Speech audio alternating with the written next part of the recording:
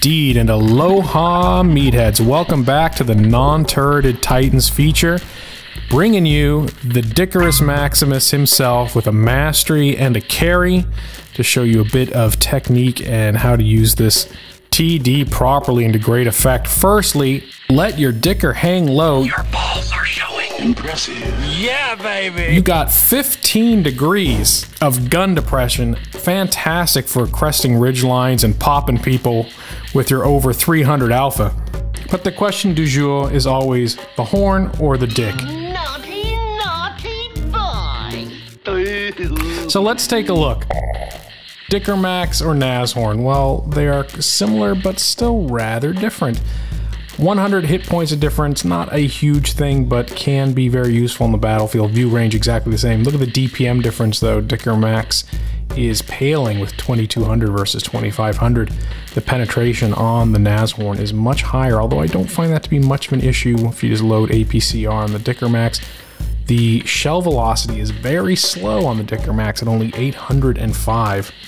And the rate of fire is much higher on the Nashorn, which gives it that increased DPM. There are other differences. Let's explore them in Armor Inspector, where this becomes obviously evident to all.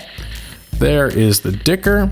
See that red? There's actual armor on the Dicker Max, and especially when you're exploiting the gun depression, you will get bounces off that top there. That happens more frequently than you would think. And side scraping is quasi possible. You see the back panels there are red and people will shoot them if you're hiding behind rocks and stuff, and so you get more bounces with the Dicker than you would think. And the Dicker is harder to finger with HE than the Nashorn is. You can see flat sides here, you can get it, and of course into the open top is bad news. But look at how there's still so much red on the armor with HE. We'll switch over to the Nashorn and take a peek at how it fares with HE and AP from the Cromwell. Wow, look at that difference. Just all pennable. Startling difference here. There's just no way to angle or do anything and not get penned. The armor is so poor on the Nashorn. HE rips through it at almost any angle you can think of except that front upper deck. So great DPM and other attributes, but balanced out without having much in the way of armor. However, this isn't about the Nashorn, this is about the bigger Dicker picker-upper. So let's head out onto the field with the Tier 6 non-turreted Titan and see what kind of learnings and strategies we can put to work. And please take a moment to subscribe, like, and share. Thanks! Okay, Yukon, really digging this new map. And we've got a little Toes platoon going with Shira, latest recruit to the Toes clan. Happy to have you on board. If you want to join the clan, drop me a line and I'll let you know what the requirements are. If they let me on board, requirements mustn't be too high. I like playing with Shira because Shira knows how to spot and knows my play style. So Shira's moving up to this bush that I'm going to use because it has great opportunities for gun depression with the Dicker Max. And Shira be spotting. And unfortunately our heavies are going to set up a 2v7 because I guess they want to die early. Typical heavies in this game these days, they just won't follow the spotters and as we light people up, but I'm going to use our spotters. And this is a great initial spot to get set up, but then I can take a look over here and see that we have two tanks, looks like a light and a medium up on the corner. We just put down the Cheeto, but there they are. And I'm going to see if I can sneak a shot into these guys into the waterfall area. At the very beginning of the game, you may have noticed the T-37 Ignati said 07 to me, and I totally missed it. It's actually a player who I platooned with in the very first video I ever put on this channel. Ignati was in a 252U, bouncing tons of shots. A very good player, and I'm very happy that I get to do this sneak move and pop one right in his face. Sorry, Ignati, my man. And we're going to put him down. Shira rushes in. We're forcing a 4v2 here. They have one support guy in the back who's also being occupied. Down goes Ignati. Sorry, buddy. And I'm going to try to get some HE to the back of this Cromwell. but that kill gets stolen, which is fine by me. We're really pushing here. Great, so we're looking good. We got 5 people on this side. We lost both of our heavies who went into town, as they are clowns. 2 nothings is nothing. That's mathematics, son. You can argue with me, but you can't argue with figures. And now we have their heavies to worry about, and as you can see, I'm only spotted once I fired. So up here at this distance with heavies that have very poor viewing range, I can camp and manufacture shots. So I'm gonna let the team spot them up, and I'm gonna get in position, use this rock as a bit of cover. See how I can help the team put these guys away. Now that's a rush shot, which I should not have done because I missed this opportunity here. So what I really need to do is slow things down a bit. Focus on getting clean shots. This T-29 needs to be put away. Nothing hasty, don't risk that one in that very tough turret. And now unload. Tried for the tracking shot, just missed it. I'm still unspotted, as you can tell. And I get this one in. Yeah, nice one. Tracking, throws off his shot. Unfortunately, She-Ra goes down. Oh, shit. 2 heavies left. Somehow we've turned a 5v3 into a 2v3. Lost 3 players, and now we have to do a big uphill climb. Here comes a KV2 poking out. I get 1 shot into him, and I'm not sure what he thinks he's gonna do. But whatever it is, it's the wrong idea. Ooh, yeah. Nice. That guy was the most worrisome because he could one-shot me, and then I think this game would have been done. Our Rudy is so beat up. Basically, he's ram damage away from being killed. And now I have to work this Black Prince here. APCR to pen for sure. I've got 5 AP rounds left. And I would like to use those to cause max damage. Black Prince has dropped off the mini-map. Rudy is not spotting. This is getting a bit hairy because I don't know where the Black Prince is, but I still have full HP. I have to spot him myself. Fired an APCR on him, did not penetrate. Gonna reset camo, and the team starts throwing out salt. Loser. And urging the Rudy to please get back in the game. Spot, flank, pincer move, get something going here to help out. Don't be frozen in fear. We need some help.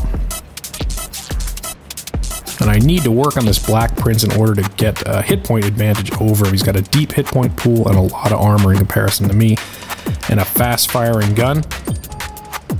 Now he's distracted by the Rudy, I can see that. I'm gonna move in, get that nice turret shot going.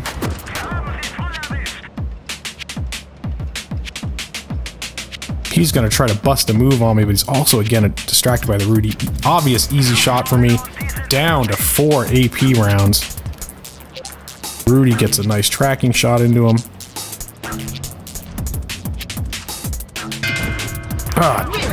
Damn. So bounced off the turret, took a shot, but I have tons of hit point superiority. I'm just going to move in, take the shot. Put him down. That was a lot of work. But we managed to pull it off. Happy to see the Rudy got involved. And I load the kids up in the back of the Dicker Max, just like a Red Ryder wagon. Drag it down the sidewalk over to the Golden Arches. Kids are happy. Everyone's ecstatic. And helping to lead the team to the win with 3,300 damage and 2 kills.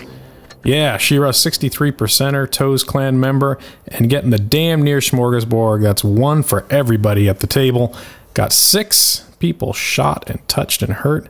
And the mastery. Now let's take it over to Canal. It's another Toes platoon, this time with the Camptastic Camper himself. The Catastrophic Cannon. You've seen him in Chimeras and Smashers and all kinds of good stuff on this channel.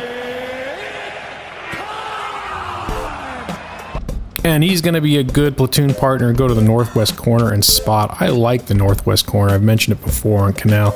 It's a great spot for TDs and IR1. So I'd like to go there.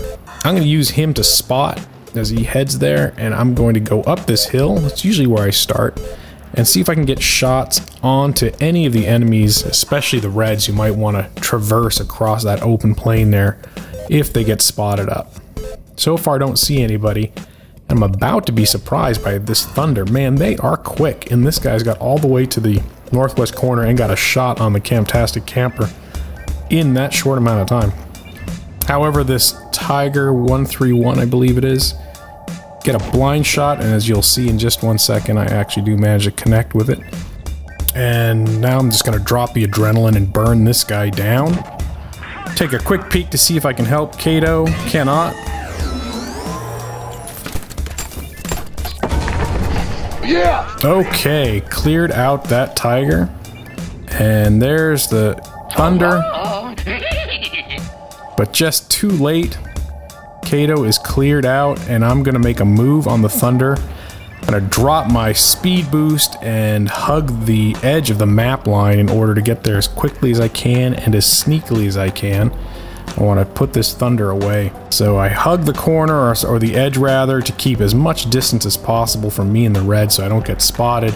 I'm going to use my incredible gun depression to poke up over this ridge and drop a little bit of love right into the Thunder. Be careful because I'm gonna smash him.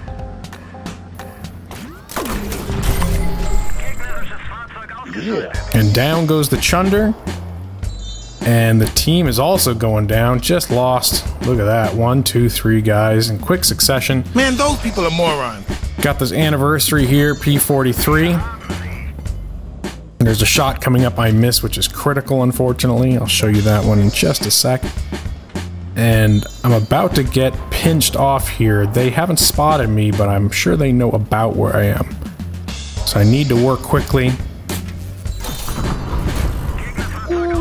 Yeah. T1 taken down. I am now definitely spotted, and I'm very wary of that anniversary P43. There he is. This is #1 bullshit. And if I had hit that shot, this would have been an easier I match. say I'm gonna smash your boy. I'm still full health. I'm gonna smash this guy, finish him.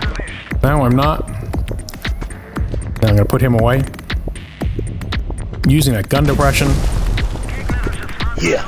And what I've been trying to do up until this point is keeping the team between me and the Reds, but I can't do that anymore. T25, he wants to show off his ass. Oh, yeah. How you do, sir? Oh my god, he just ran in. Decisions. Here's another Dicker. Just want to line him up and send him to me. That's A-okay. Jagdpanzerfia, you may have seen him as also featured in our non-turreted TD section earlier. Get the shot in him. Try to back up.